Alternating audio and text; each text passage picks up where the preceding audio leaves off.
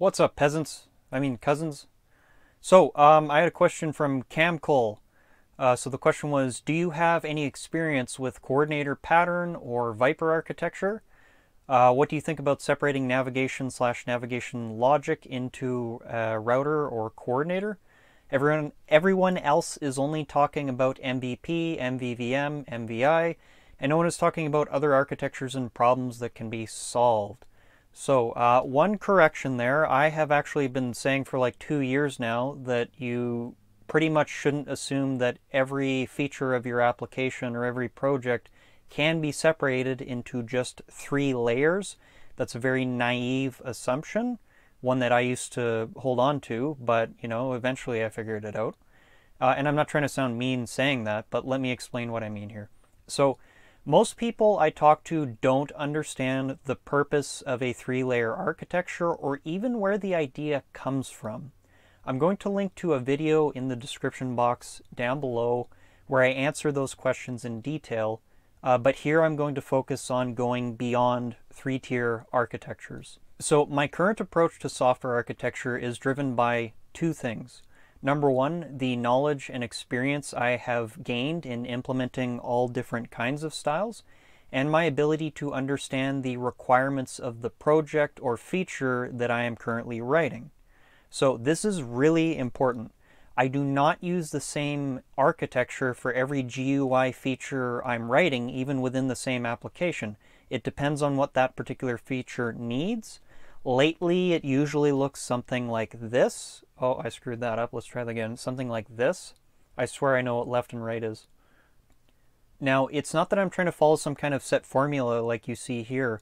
Really what I'm doing is I'm just constantly asking the question, should this code be separated into another object? Does it make sense to do that? Does it solve problems to do that? Does it create more problems to do that? And answering those questions will change depending on what feature you're building.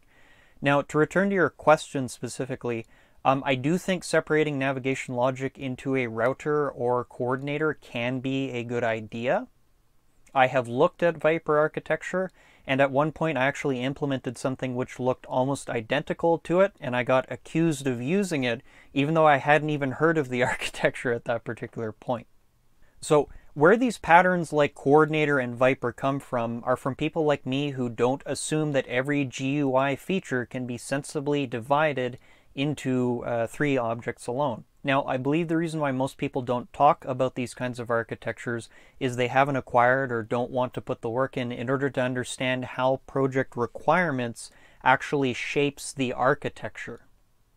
Now, if you want to get that experience, you probably have to do what I do, which is to try a whole bunch of different architectures and to just ask really critical questions about what you like in this particular architecture or what you hate about this particular architecture. Now, here's a couple of general tips that I'll throw at you, and this is the kind of knowledge that you'll eventually get.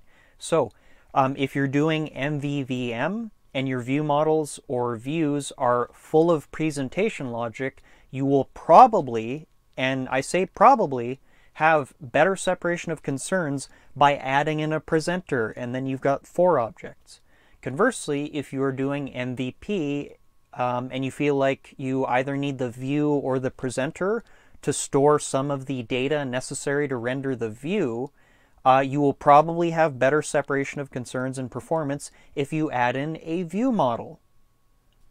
If all of your interactors or use cases just make single calls to a repository interface, you probably don't need interactors or use cases, because in that specific situation, your use cases or interactors are a completely unnecessary extra layer of abstraction. So again, what I am pointing to with those tips is that a real good software architect doesn't pick a single approach and then blindly follow it regardless of the situation. Like Bruce Lee said, be like Walter, my friend. Look at the feature you are building and just keep asking that simple question. Does it make sense for this code to be here, or should I try and separate it into another object? Does doing that reduce code redundancy? Does it solve problems? Does it create problems? And all of those kinds of things will change depending on what you're actually building. So in other words, try lots of different styles, pick and choose what you like from each of them, and then let the project requirements guide the end result. If you enjoyed that video, please do me a favor, hit the like button down below and consider checking out my course on the fundamentals of software architecture and object-oriented program design. Yes, it is in Java, but these are skills that you can learn and apply in any object-oriented programming language, and I go into a lot of detail about these kinds of topics in it. So do consider checking it out. Thanks for watching, and peace out.